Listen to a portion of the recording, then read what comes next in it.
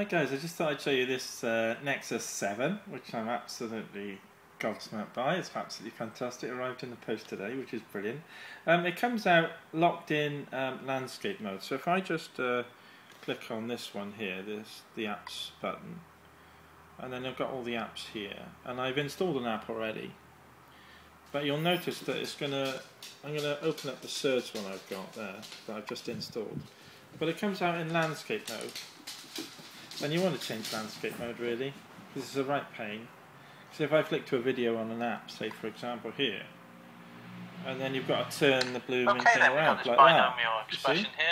Which is a right pain, and I don't like that at all. So basically, what I'd like to do is get rid of that. So go back home then, and you'll notice all you have to do to get it in unlocked from landscape mode is pull down the notifications, and you'll see a little thing at the top. See it there where it says it's locked?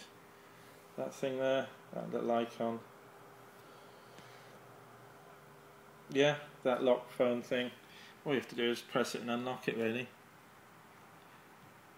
That's it. So it's unlocked now. So now, I've unlocked it as you can see.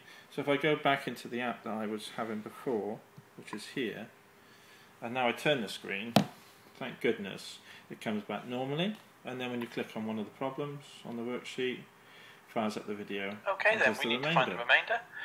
And then you can go back with the back arrow there. That's it. So don't forget to unlock the screen, because it's a right pain to have it locked in portrait mode, but that's the default that they've done on the Nexus 7. But it's an awesome little tablet.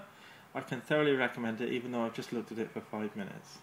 Alright guys, cheers!